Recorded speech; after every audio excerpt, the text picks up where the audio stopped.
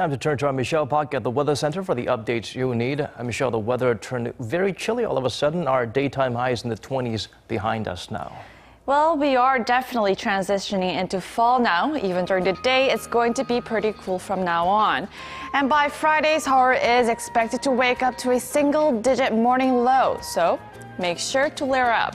Now, meanwhile, more showers awaits the nation tomorrow, except for the central region, and the southern and the eastern coastal regions, including Gyeongsang-do provinces, will see between 5 and 40 millimeters of rain, while the western half will see less than 5 millimeters.